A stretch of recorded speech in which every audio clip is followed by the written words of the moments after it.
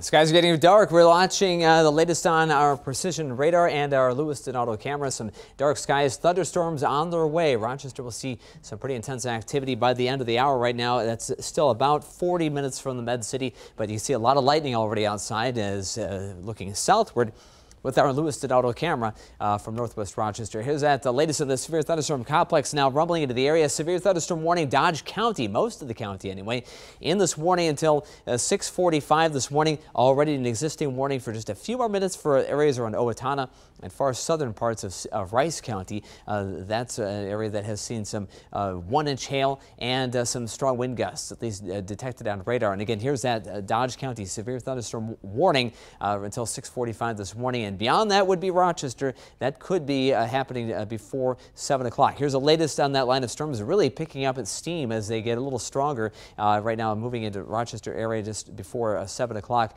Plainview by 7:12 this morning. Caston in the next 15 minutes or so. Severe thunderstorm watch, that's going to be in effect until 9 o'clock this morning. You see why. There's a lot of intense activity. For a while there was a weakening trend. Now it's building up again, intensifying as it moves into this very unstable environment. A lot of lightning and darkening skies looking to the west live from Assisi Heights right now. 73.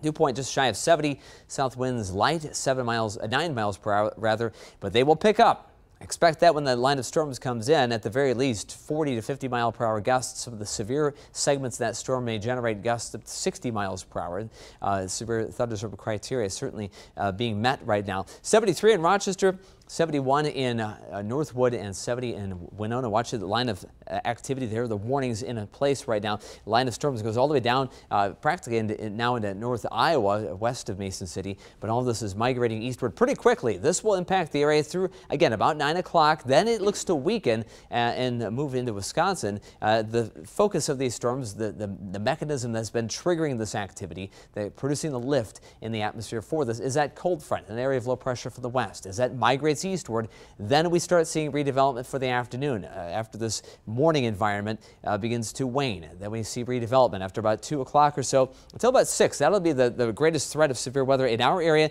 It'll be out of our area by evening. Enhanced risk of severe weather. Large hail, damaging wind gusts, even tornadoes. That is a possibility. Supercell structures could develop along that front as it works its way into this very unstable atmosphere further southward beyond this morning's activity. So all modes are possible of severe weather threat. Tornadoes, large hail, damaging winds, all of that with that redeveloping activity again later today with that from the Storm Prediction Center's outlook. But right now, watching the storms this morning, migrating eastward, strong for a time, then weakening. We see very scattered activity the midday hours, maybe even some sun helping us reach the low 80s.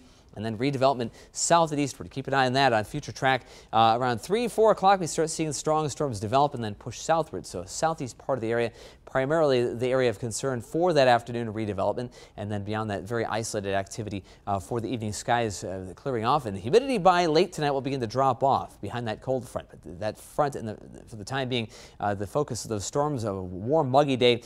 Pleasant weekend, though, lies ahead behind this front. Next week does offer at least a little more rain. If we don't get enough out of this today, we'll have chances Monday through Wednesday of next week. 71 for the morning commute. Occasional sun around those storms for the next 3 or 4 hours until things begin to settle down. 73 right now officially in Rochester.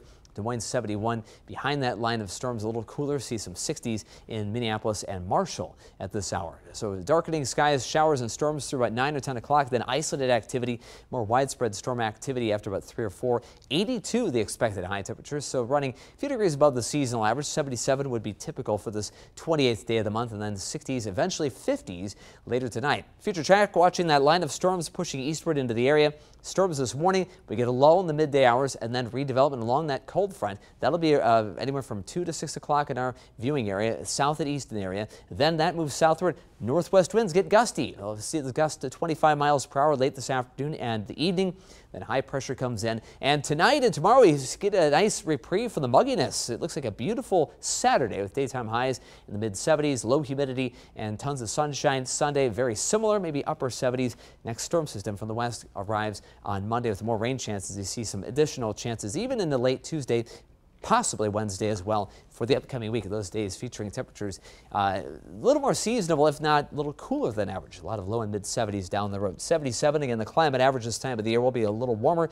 Today, 82 in Rochester, 83 in Winona, and 87 in Charles City. Showers and thunderstorms this morning, then occasional sunshine and redeveloping storms for a few of us in the early afternoon. Winds turning to the west. Tonight, diminishing breeze, partly cloudy, 56.